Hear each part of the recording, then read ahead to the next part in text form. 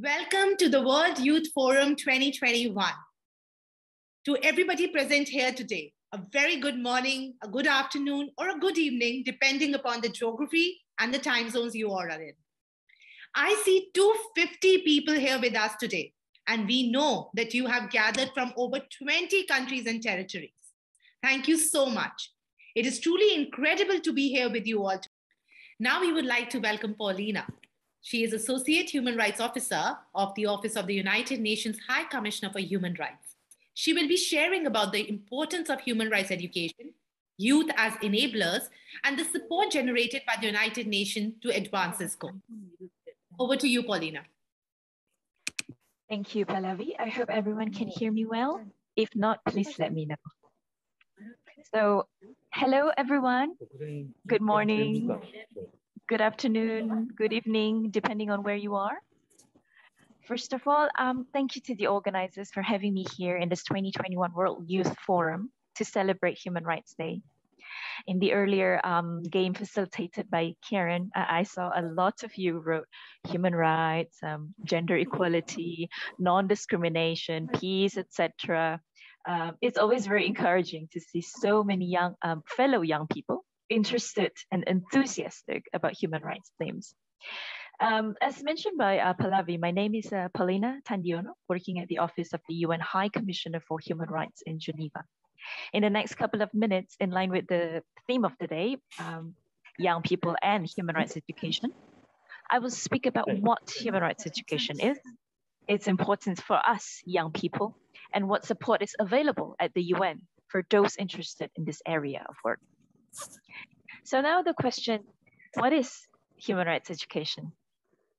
As stated in the UN Declaration on Human Rights Education and Training, which is at its 10th anniversary this year, human rights education is all learning activities aimed at promoting universal respect for human rights. So human rights education does not only transfer knowledge, it also seeks to develop skills and attitudes that encourage behavior to promote and protect human rights. So an effective human rights education does not stop at the classrooms or training rooms. It goes beyond. It results in actions, in people taking action and standing up for human rights in their daily life, in their community life. Now, why then human rights education is important for us, for youth? Being a young person means we are at a time when we develop our values and begin to explore the meaning of membership in a community and society. Access to human rights education at this important time in life will have significant impact in shaping and strengthening young people's activism. Activism that can change the world. Today, we have the largest youth population our planet has ever seen. 1.8 billion young people. We are far more interconnected than any previous generation. We have remarkable knowledge of world issues and great capacity to mobilize our peers. With knowledge, skills, and attitudes that foster respect, equality, as a lot of you said, justice, and solidarity, many more young people can take action and lead the way in demanding a change for a just, peaceful, and sustainable planet.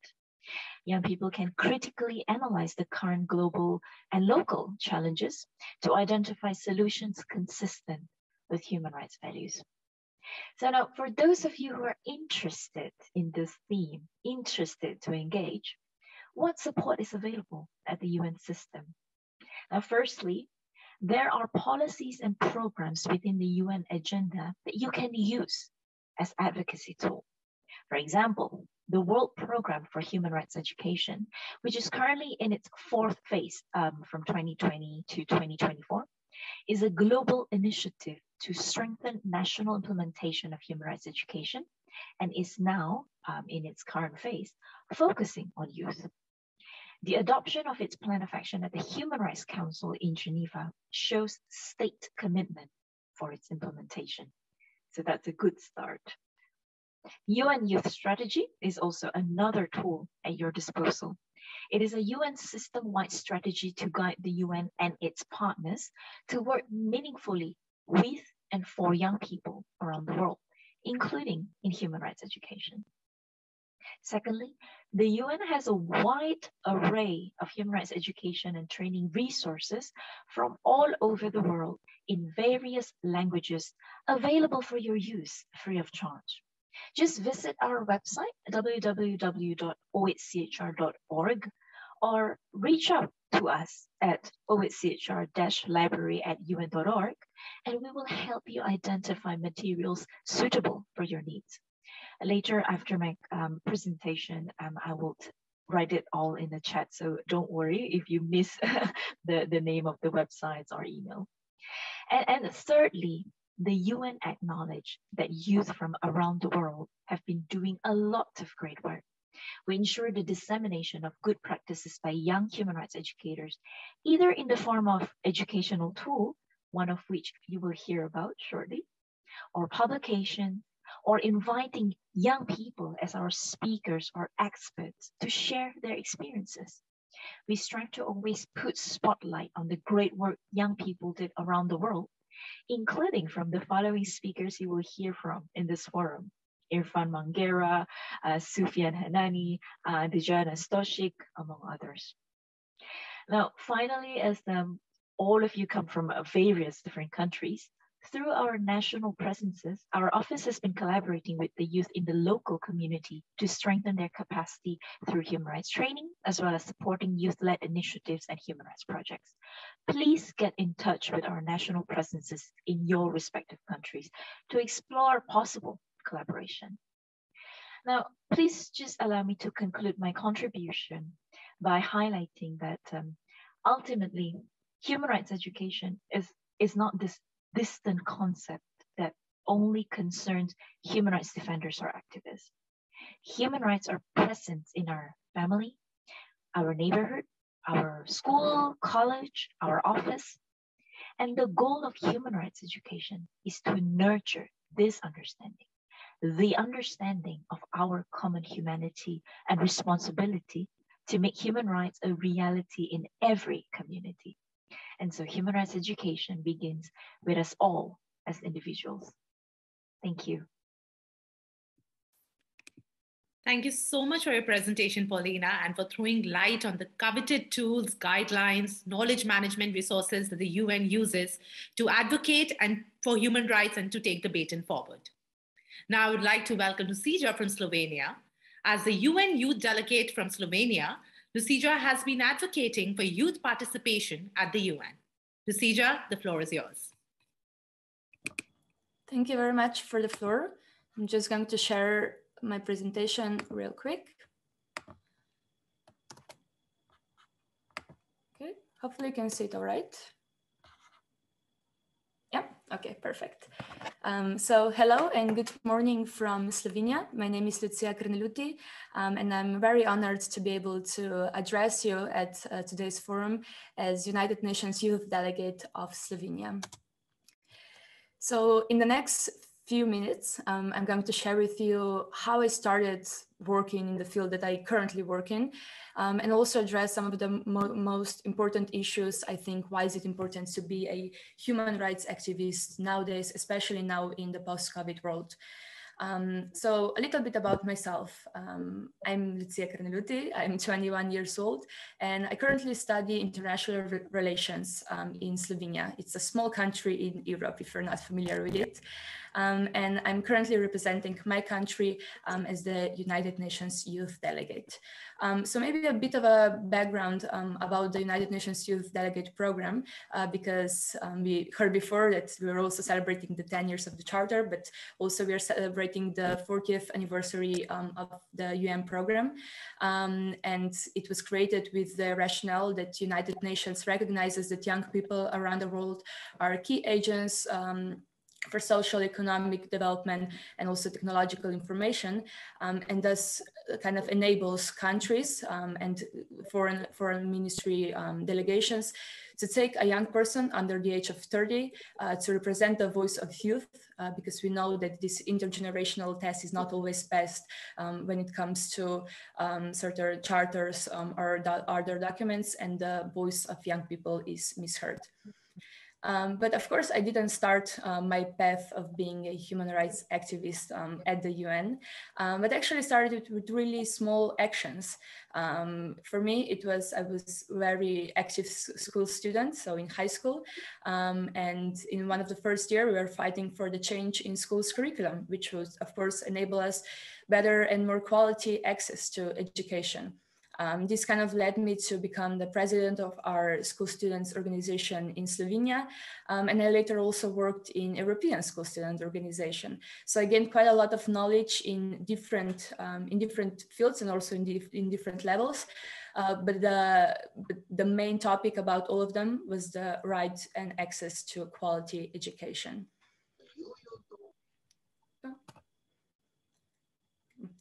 So I mentioned already before that nowadays in the post-COVID and post-pandemic world, hopefully almost post, it is more than ever important to be or to become a human rights activist.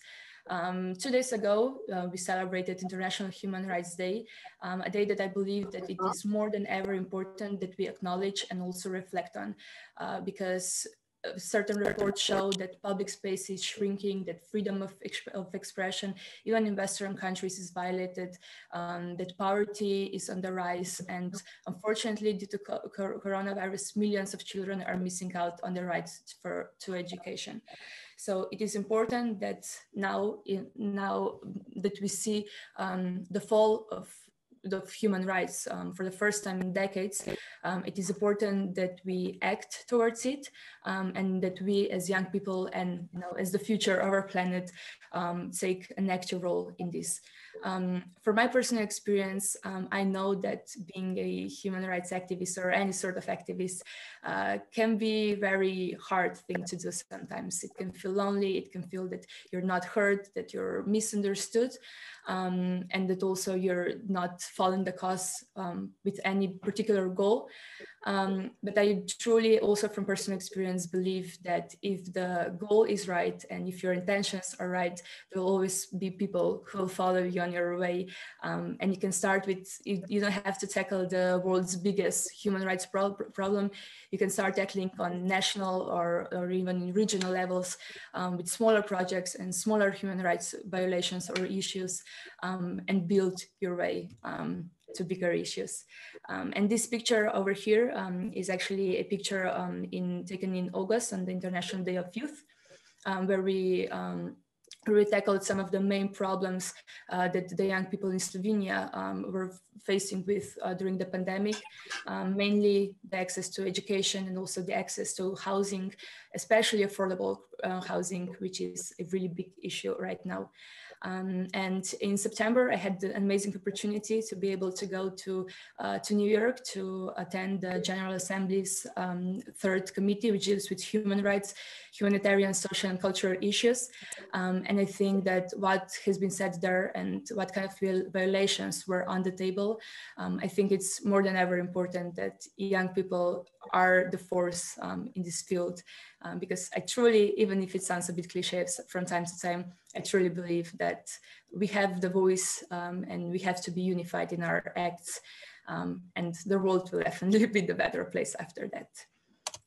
So if you want to learn more about what I do or what the United Nations Youth Delegate Program is, you can find a lot of interesting brochures on the UN webpage, but I also listed, and I can also copy it in the chat box, my email address and also other social media handles, where I'm anytime free to answer any of your questions and maybe even help you with a project or two.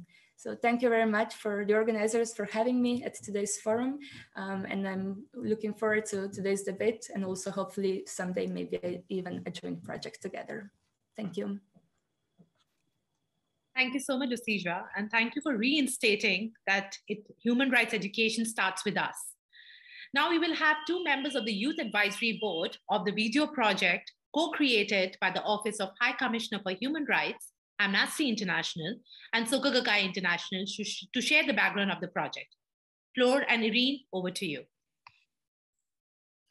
Thank you, Pallavi. So hello everyone, and I will ask Flor to share the slide if she can.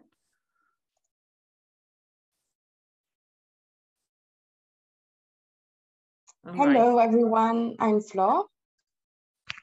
And I'm Irene. And together we will present to you the Multimedia Educational Tools project on human rights education. So, Fleur, would you like to give us a bit of content about this human rights education project? Yes. So at the international level, there is an increasing commitment to human rights education for, with, and by youth. And a lot of official documents and tools were created. Paulina talked about it just earlier. But the value of these international documents and strategy lies truly in the action that they inspire at national and local levels, where human rights education for youth actually takes place. So that's why Amnesty International, the Office of the UN High Commissioner for Human Rights, and Soka Gakkai International came together. So what did these three institutions decide to do together? So they decided to build a project to develop, produce, and translate stories of young human rights educators from around the world to serve as inspiration and encouragement for other young people to take action to promote and protect human rights. The project is supported by the Youth Advisory Board, consisting in 14 staff members and volunteers of the three organizations who have worked proactively since January 2021 to ideate, develop, collect, and eventually implement the project. 7 young human rights educators were selected, keeping a strict regard of geographic and gender distribution, socioeconomic background, ethnicity, and abilities, as well as different thematic human rights education for focus area. But so who are these young human rights educators and where do they come from? You can see them on the map. They are Irfaan Mangera from South Africa, challenging racism and racial discrimination. Sofiane Elani from Morocco, advocating for human rights of LGBTI persons. Aizat Ruslanova from Kyrgyzstan, catalyzing fight for women's human rights. Aiki Matsukura from Japan, raising a voice against sexual exploitation of children. Andres Ayan Sanchez Osorio from Mexico, vocalizing rights of children and youth in situations of vulnerability. Marcelina Ayuta from Samoa, mainstreaming human rights of persons with disabilities. And Dejana Stosic from Serbia, addressing gender equality and gender-based violence. So these inspiring stories of these 7 young human rights educators from across the globe showcase how human rights and human rights education changed their lives personally and inspired them to actively contribute to improve their communities and by becoming human rights educators themselves. And they also inspired other young people to become human rights educators, thereby multiplying their impact in their communities. And additionally, to address the inclusivity and accessibility of the project, the videos are recorded in the original language of the educators with subtitles in English, French, Arabic, and Spanish. Today, we will have the honor and the pleasure to discover Irfaan's story. But just before that, we would like to add something else. So this documentary is a multimedia educational tool, which means that the purpose of is for you to use to engage dialogues about human rights. We would like to briefly explain how you could organize a screening event around the multimedia educational tool. First, you need people. It can be a group of participants composed of your friends, family, or colleagues.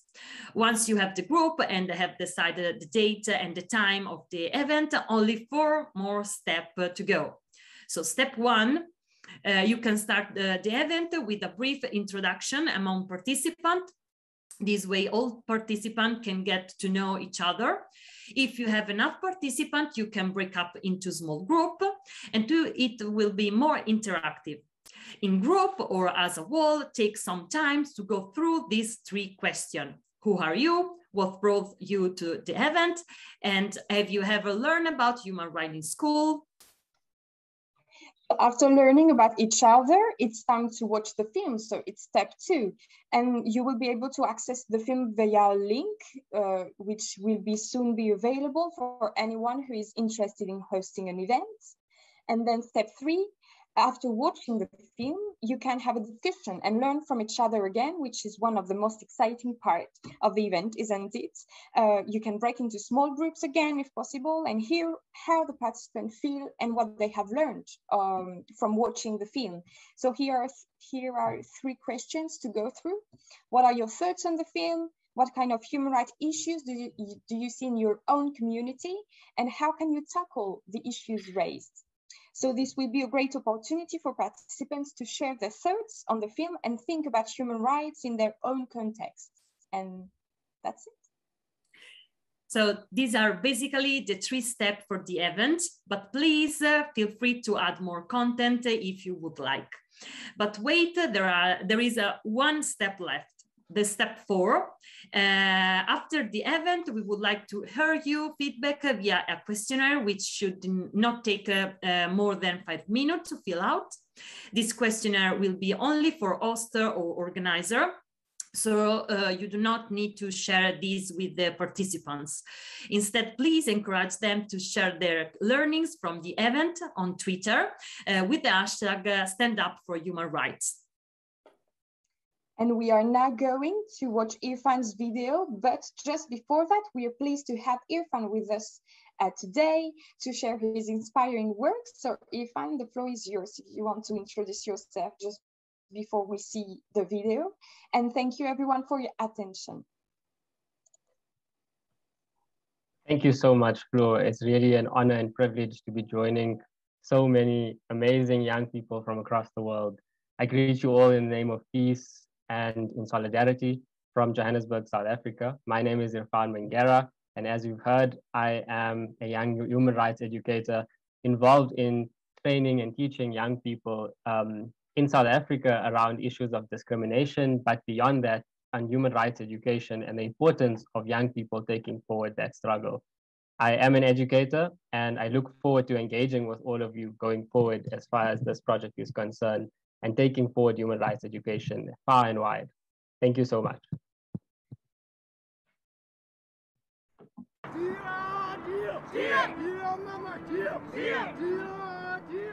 Racism has been on the rise, and we have seen the triple threat to South Africa's future, which is unemployment, poverty, and inequality. And I think when we speak to issues around racism, it's the structure that excludes people not merely on the basis of their race, but of their class and gender as well. When looking at racism, you have many incidences now as a result of a huge legacy of apartheid that excluded people, that put people into different communities. Young people continue to be excluded from the economy, for one. They continue to be excluded from positions of power. And the damaging effects of this means that young people are left hopeless and helpless in their communities and unable to find basic necessities to live a decent life. I think the role of our young people in this community now is to make sure that their frustrations and anger is translated into practical action. My name is Irfaan Mangera, and I'm proud to be a human rights educator because education is the most powerful weapon in which we can change the world, as Madiba said. I grew up in a small town called Lenasia.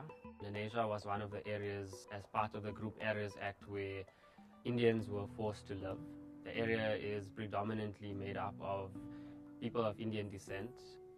My family had unfortunately been forced out of their homes by the apartheid regime, and this was in an act of violence against them as a family, but the entire community itself, who now has to bear the legacy of being forced so far out, 35 kilometers away from the city center.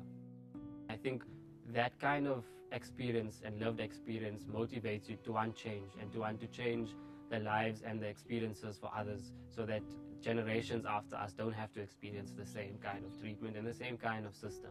I chose to become a human rights educator because it is the space and the platform in which I can create the most change and impact and influence the lives of young people who I am most passionate about. I work for the Ahmed Kathrada Foundation, and Kathrada was one of Madiba's close compatriots, and he was part of that same generation that fought against apartheid and ensured that we are brought into a democratic dispensation. That generation had a vision of a South Africa that is non-racial, that is non-sexist, that is based on equality and fairness for all people who live in South Africa. The work I do at the Ahmed Kathrada Foundation is basically encouraging young people in South Africa to take charge, to organize themselves, to mobilize young people in their communities and develop a consciousness. We do this through multiple means. One is a Kathrada workbook based on his life lessons that go through anti-racism training. We do this through workshops in communities as well as at our central venues. We do this through historical tours that link us to the past, but also create the necessary debates around the issues we face today. Our model is to create youth clubs across communities in South Africa where we can build a generation just like the Madiba generation of people who are committed to the change process and to development, so that we see transformation happen not just at a macro level but at a micro level within each community.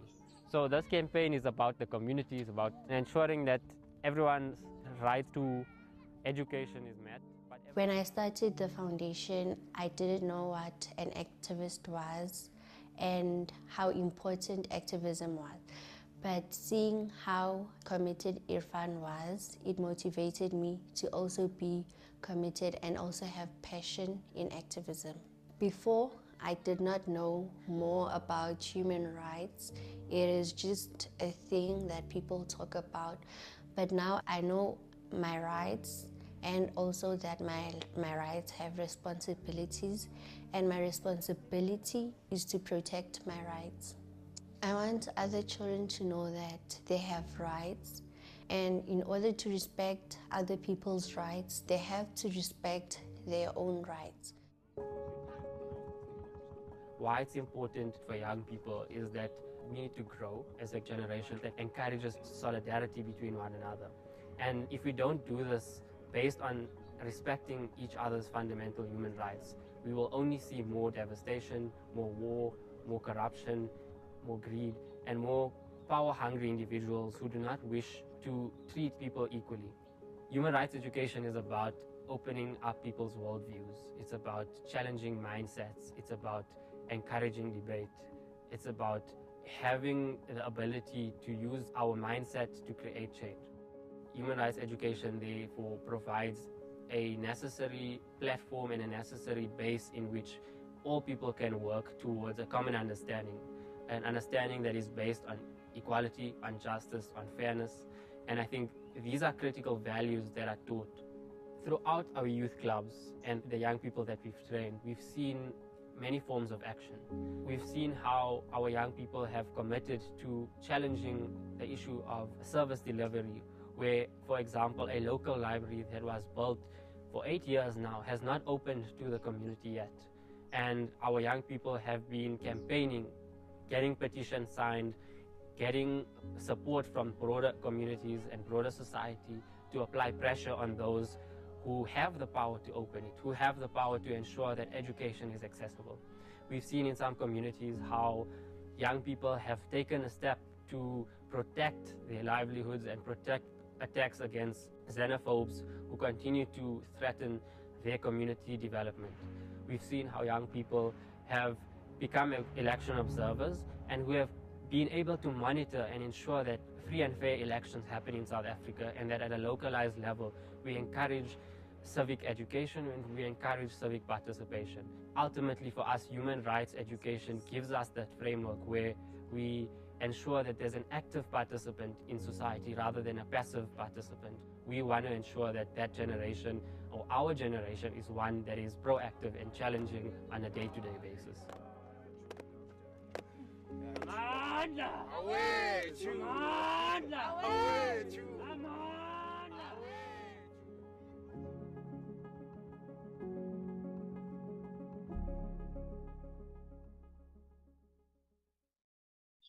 Thank you so much, Flora Irene, for your presentation. Thank you, Irfaan, for your introduction and showing us a glimpse of the phenomenal work that you have been doing.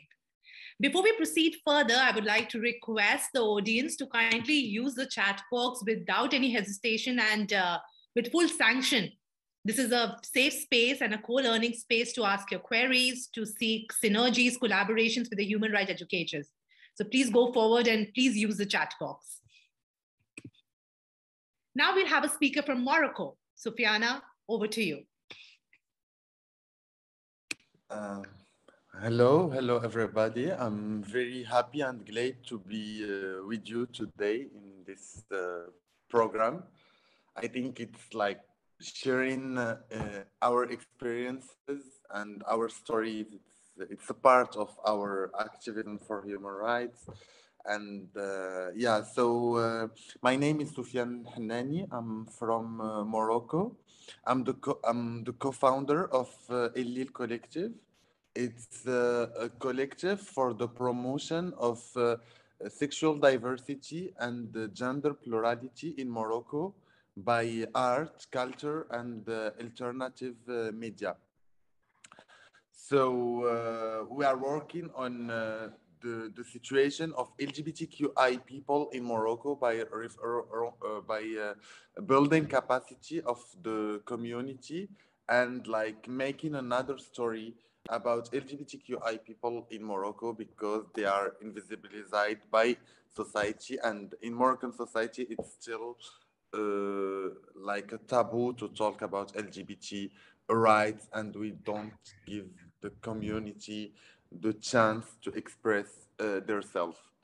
So and our one of our activities far it's the podcast Meshi Rujula. Podcast Meshi Rujula is a podcast about the promotion of positive masculinities, and I say masculinities in plural because about this podcast we try to explain to Moroccans that there is not only one kind of masculinity. So it's like it's a patriarchal masculinity, being heterosexual, heteronormative. It's the only way to be a man, but there is different masculinities. The masculinities are plural, and the podcast is a tool to inform and sensibilize society about human rights, gender equality, masculinities, and gender diversity. So in the podcast, how we try to like learn and share our experiences, we give the speech to concerned people first. Like there is a lot of people that I interviewed in society, in the taxi, in the public transport, in life. Sometimes my friends, sometimes my parents, and I ask them about how it's masculinity for them and how like toxic masculinity impacts their life in every day. And the second part of the podcast, there is an exchange with the sociolite activists from different generations, and the why we do that, it's like to create debate in Moroccan society, because unfortunately today it's still something that we don't talk about it in Morocco. It's like gender rights are invisibilized by other rights. It's like if there is divisibility, indivisible. I don't know how to say that in French, but like there is priorities in rights, and it's like not a good thing in Morocco. And like even in people who defend human rights, they still believe that LGBTQI rights and gender rights in general, it's that they are not priorities, and like there is another priorities in society. And our project come in this mindset, and we try to say that gender rights are important. Talking about LGBTQI rights is important in Morocco, particularly because in Morocco we still have rights against LGBTQI people. And like in Morocco, if you are gay or lesbian or bisexual, you can go to jail between 3 months and 2 years. So the podcast and all our activities, it's also to fight against this law and trying to change the situation. And in our work, we believe that changing mentalities, changing the point of view of people to the situation of LGBTQI rights are important. I will just finish with, I don't know how can I share. It was one of our tools in the podcast. It's like we worked with a Moroccan artist. She's a feminist and she's using art to change things in Morocco. So it was a collaboration with this artist, and like for me it was very something beautiful to do the podcast with another artist. So it was like great debates with her. Like I present her the topic of the episode, and like we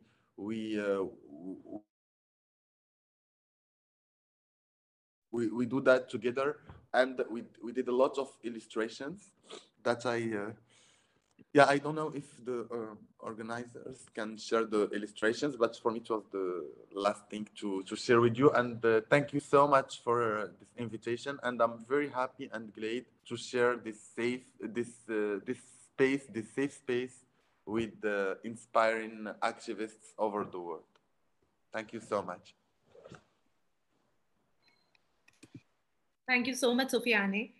And thank you so much for talking about the different spectrum of men and masculinities, and how human rights are inclusive of the wide spectrum of gender. There are a lot of questions flowing in. Please let the enthusiasm stay and floor the floor with as many questions as possible. Now we would like to welcome Dehana, a young human rights educator from Serbia. Dehana, the floor is yours. Hi, hello. My name is Dana Stosic and I came from Serbia. It's a little small country in Europe, and thank you for having me. I'm 22 years old student of ethnology and anthropology. I'm former Serbia's youth ambassador in Women's Network Against Violence. I was coordinator and I am co-founder of the SOS Girls Corner, which won the Wheaton for Girls Award for the best project for the girls in the world. And I was former, I fought for democracy in Serbia, because now, unfortunately, we live in autocratic society. So I'm an activist, I'm an educator, and most important of all, I'm a woman. So I work with girls, mostly with women, with young people. And today I'll be talking about gender equality as one of my, I would call, specialties, and gender-based violence. Like half of us here are women, and it's not just here. More than half of the world's populations are women. So why don't we have the same rights as the other half of the population? Like, we don't have the same rights in some countries, in some culture, as men on paper, let alone like in practice. In Serbia or in some other European countries or different countries in the world, people unfortunately kill their unborn children because they're girls. We have the parties that celebrate the birth of a baby boy, but not the baby girl. And we have now the massive trend of the celebration of baby reveal parties with pink or blue and things like that. So we are instantly, without even giving a birth to a baby, we are making, okay, if you're a boy, you're going to be the blue, and if you're a girl, you're going to be pink. And we are also approaching them with all the gender norms that are being like dividing us to be the part of the society as the whole, to give ourselves in for the society and for the people we are living in. So I want to know, why is it so important to know what's between our legs? Like, what is that? A matter of how I'm going to be treated by the world, or how I'm going to be treated by my employer? Why do women have 26% less pay than their men co-workers? Why we don't have the same rights? Why do it's harder for Black women to get anesthesia or morphine or painkillers in some societies? Why is being a woman completely different than anything else? And I'm doing this because, as I said, half of the population is women, and we need to fight for us. We need to fight for all of us. We need to fight for gender equality, because it's not about just women. It's also about the man. As he said, it's about toxic masculinity. It's about LGBT rights. It's about everything. Because it's okay if you're a man and if you cry. Also, if you're a woman and you're angry, it doesn't mean that you have your period. It's just your right to be angry sometimes, and it's completely normal. So I'm doing all of this just to teach girls that it's okay to ask a guy out. It's okay to ask a girl out. It's okay to be strong. Being strong is not a weakness. It's okay to be you with all your heart and all of your being. And it's okay to know that violence is never an option. Violence is never a key, and violence is never respond to anything. Just because you're a girl doesn't mean that anybody can slap you, can beat you, all of this. Many women in Serbia think that the rape isn't possible in marriage. Well, guess what? It's possible. So we need to teach girls and women that. We need them to teach them to be strong and to be equal, because we are equal. And for that, I just want to live in a world where your chromosomes, your sexual orientation, your skin color, or anything else doesn't matter. That the only thing that matters is that you as a whole being. And for the end, I want to tell that every 10 minutes, one woman is killed by her partner or by her family member. And by the end we finish all of this, 10 women would be killed statistically. So I think this is the question that it's important for all of us, because in the end, we are all part of one society. So I think that's that. Thank you so much for having me here. Thank you so much, Dehana. And thank you so much for bringing out that gender equality is not just a homogeneous topic to be discussed. There are so many intersectionalities involved in gender equality. And all of those intersectionalities of race, color, of religion, of sexuality have to be addressed. Thank you so much, everyone, for sharing your amazing stories. From these stories, I strongly feel that we all have a role to play, and it's the small things that make a difference. Now, we have a special guest today for a music performance. Blumio, please take it away. Am I connected? Oh, there I am. Hello, everyone. My name is Blumio. I'm a rapper. I was born in Germany. My parents are Japanese. I was born and raised in Germany. I'm a rapper, and I was rapping in Germany for several years. And like 5 years ago, I came to Japan to fulfill my dream to release music in Japanese too.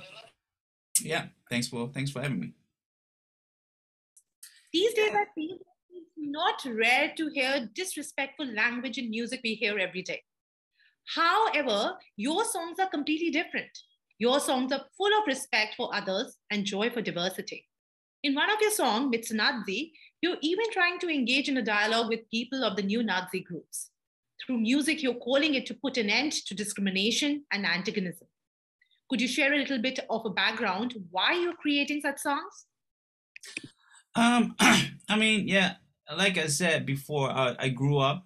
I was raised in Germany, and like in the 80s as one of the only Asian people in my community back then.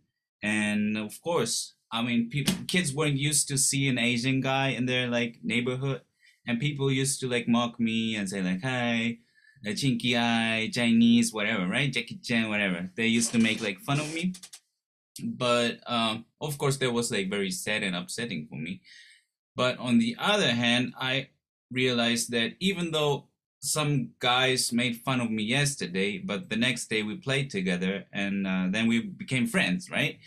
So and the next time some other guy from the other town was making fun of me, this guy used to, you know, started to protect me, you know, and fought on my side. He was my friend then, you know. And I always think like, of course, like racism and discrimination, it's really terrible, and we should stop this. But I'm not a fan of like, damn racist, go away, you're stupid, and you know, just both sides, you know, like just attacking each other and like writing nasty stuff on the internet. I'm more like, okay, let's talk. I try to understand why you became a racist. I don't like your point of view, but let's talk as humans.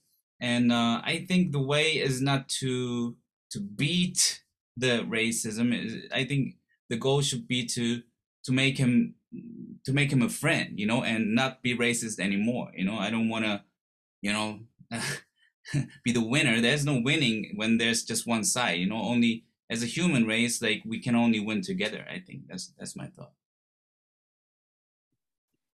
Thank you so much, Romeo, and thank you for emphasizing how important it is to go to the root cause of discrimination. And only when we share our stories and understand each other's heart can we really address racism and discrimination. Now we'll have a question and answer session with the young human rights educators. We've received many questions in the chat box for you, Sofiane, Diana, and Irfaan. And let me start with the first question, which has been addressed to Irfaan. Irfaan, so somebody is asking that, what can we do as non-educators or non-experts to contribute to building the culture of human rights education? Can you please repeat the question for me, Pallavi? Yes, please. Yeah. What can we do as non-educators or non-experts to contribute to building the culture of human rights education? Awesome. I think this is a very important question because, as was said by Paulina earlier, the human rights education is not just for educators, it's for each and every one of us, right? To instill that kind of culture means that each of us recognize firstly that we have a role to play, we have a responsibility as well. And this doesn't mean, like Paulina said as well, it doesn't need to, I think it was Paulina, I'm not sure, but said that it doesn't necessarily have to be these huge issues, or I think it was actually the UN representatives of Slovenia who said it could be in the local area. So in your family settings, in your communities, are you having these conversations? If it's a conversation around racism, are we sitting down with our families to unpack certain stereotypes and biases that we might have? So I think that there's a huge role for non-educators to be able to influence change, and even the greatest responsibility of us as individuals, because human rights education begins with us all, and not just educators who have some of the skills for training, but each of us have that role. Thank you, Irfaan. Now to Diana, how can we change the minds of those who are so used to the culture of masculinity to unlearn the preconceptions and gain new perspectives? I have a conversation with them, but it is so difficult to change the way things are. Yeah, well, important thing to know about fighting for gender equality and against gender-based violence is that it doesn't come overnight.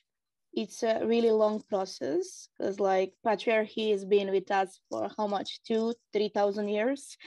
So let's hope that it's not needs that long to actually build gender equality. But yeah, just be, how to say, be continuous. So do it every day, do it as much as need, as much as you possibly need. And just stay strong with it, because you cannot change it overnight. You cannot change it over one day, 1 week, 1 month, 1 year.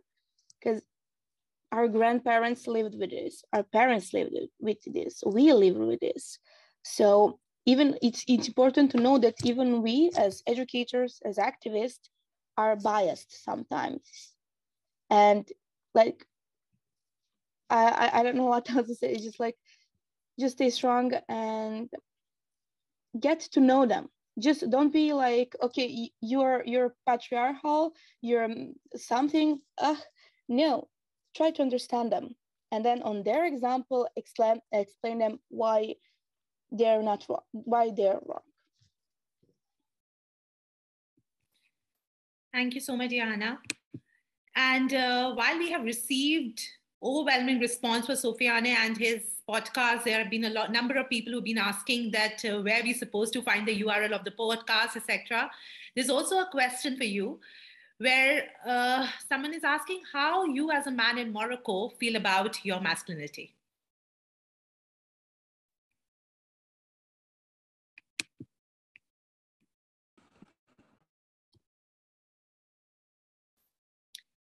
Sofiane, you're on mute, sorry. Do you hear me? Yes, thank you. Okay. So thank you for the question. And about the podcast, I already share the links on the chat. And thank you so much. I'm very happy and glad about your comments. It's like very something who inspire me. So yeah, about the question, I think about my masculinity. Like I think that it's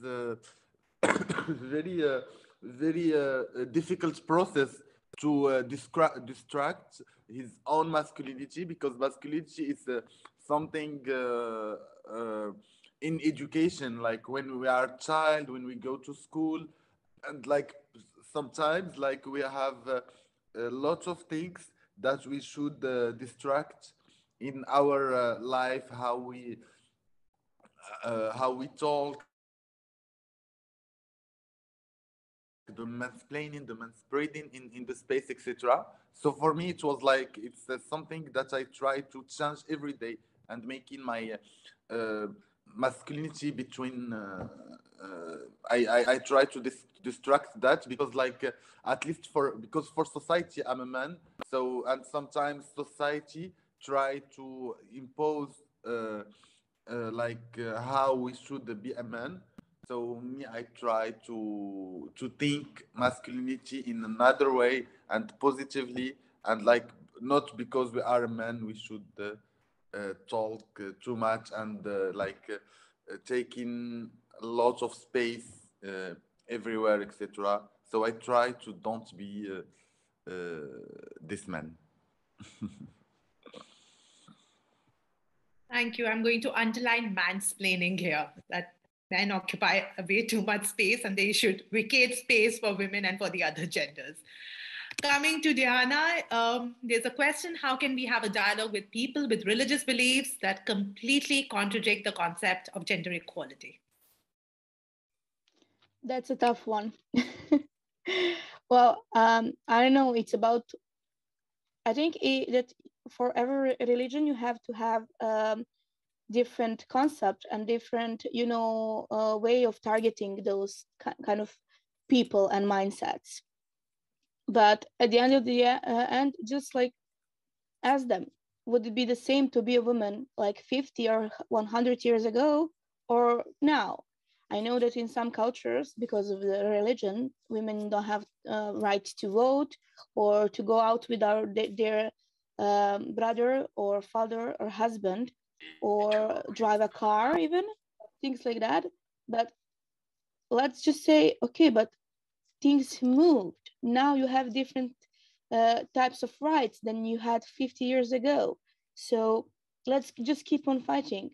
And I think that me personally, I'm not the really good person to talk about these kind of things, because I'm an anthropologist, so I'm trying to be objective, and also I'm an atheist, so I'm not really, I cannot understand really good the things about religion. But in the end of the day, just tell them, Okay, but why should your religion affect me, who maybe I'm not religious, and affect my social status in a country where we all belong? Because religious is like really subjective thing. It's for me, it's for you, it's for everyone. But where your rights end, my stops. And where my rights stops, your begin. So let's not affect each other's rights in that kind of way.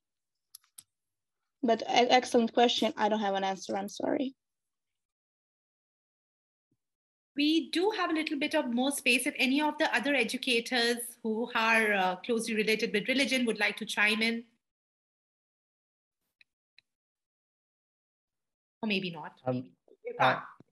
I don't think I have all the answers as well, but perhaps I can say it's also similar in the context of, well, gender, race, and so on and so on.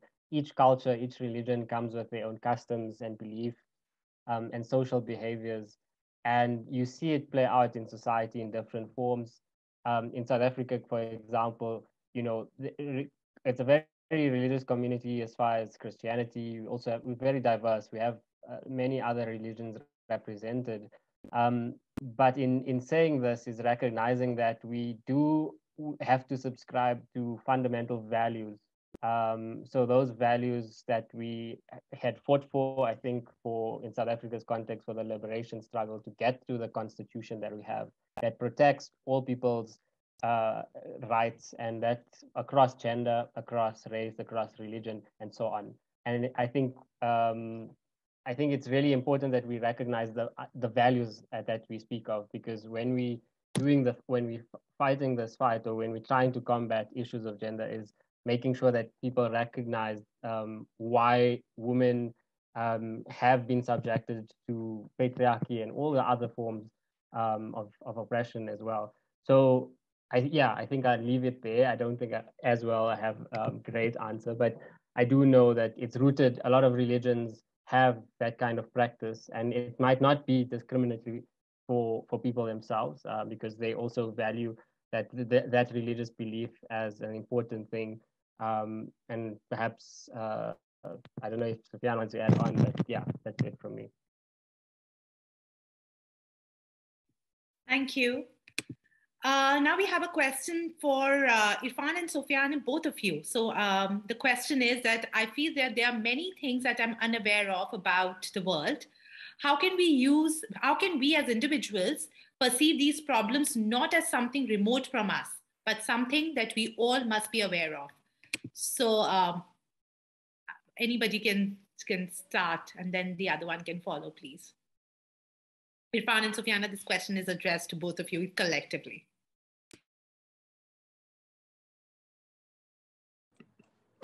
Sorry, I just didn't hear the question. If you can. Sorry, a little bit too fast. The question is that I feel that there are many things that I am unaware of about the world. How can we as individuals perceive these problems not as something remote from us, but something that we must all be aware of? So I think the person asking this question is saying that many a times there's unawareness around various human rights angles, or various kind of inequalities to exist. So how does one person who has a privilege in certain matters still be aware and contribute to the cause without having to go through inequalities?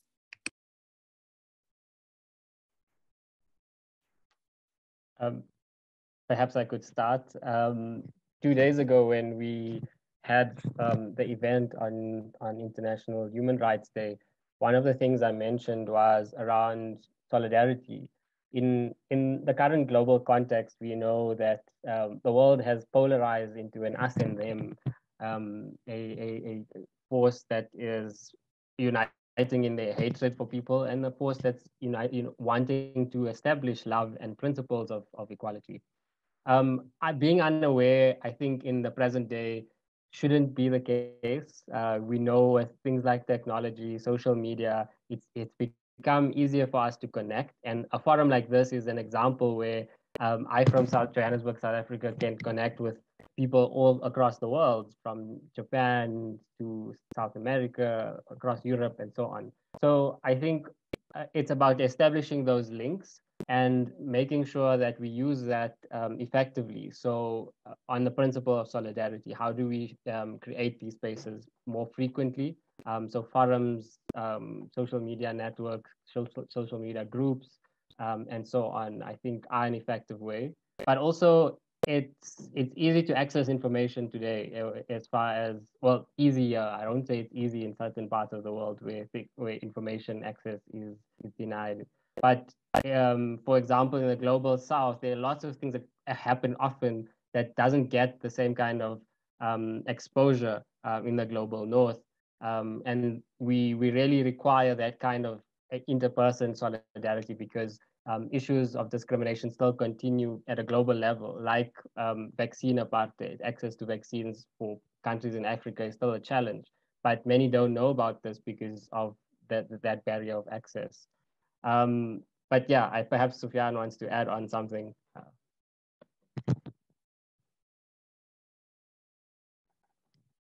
Yeah, for me, maybe I will talk as well about like social media and the importance of social media as a safe space, that to how we can save space for concerned people, and especially I will talk about LGBTQI people, because it's still like uh, difficult fight, if I can say that. Like, it's not easy at all for LGBTQI people to take a place and talking about her or his rights in open spaces. So I think that social media create this space for concerned people. Today, LGBTQI people don't need to have like ambassadors or other people to talk in their places, but they take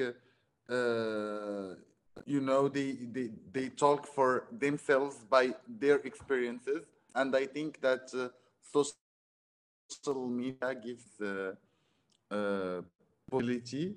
And yeah, this is my answer.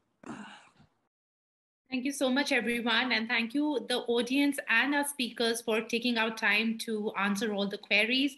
Now, at the closing, if you could share one guiding light with our audience for human rights advocacy that over the years you've learned from your own experience and positionality, we would love to hear from you.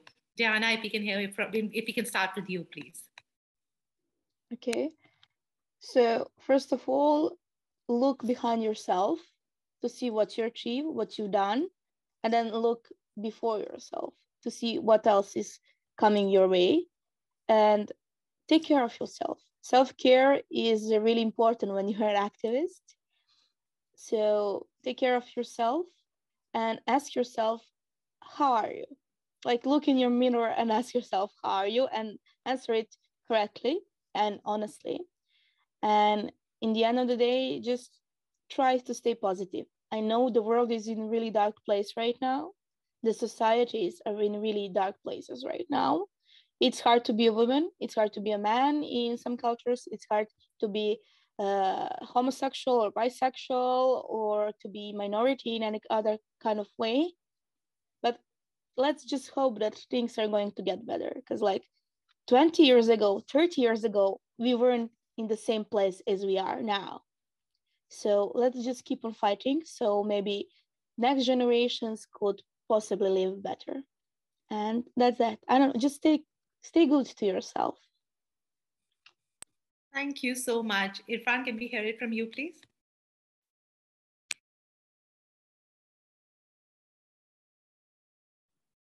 Sorry, I was just making some notes.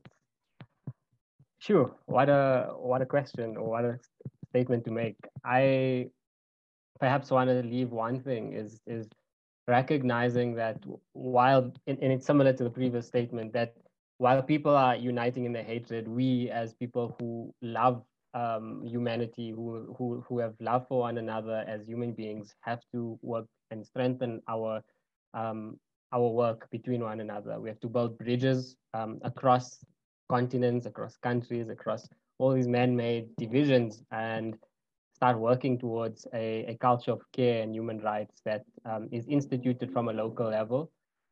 I do share the sentiments of taking self-care, but also in doing so, I say that we need to create hope in a time of hopelessness. And as activists, as people who love one another, creating hope means caring something for somebody who can't do so, is creating a safe space for somebody who's been treated badly, is helping your neighbor like you'd want to be helped yourself. Because that fundamentally is how we start structuring and restructuring society in a manner that will develop into what we hope to achieve, because we know that it is a gloomy place.